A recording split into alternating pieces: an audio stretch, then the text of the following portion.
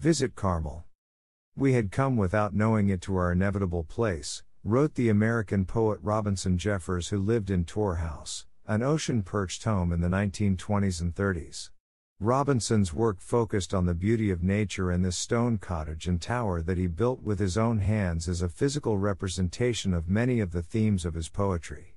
The house has been well preserved to carry on the poet's legacy, and tours are available for visitors who may be interested in the history of Carmel, the life of the poet, or the beautiful views from this well-selected knoll.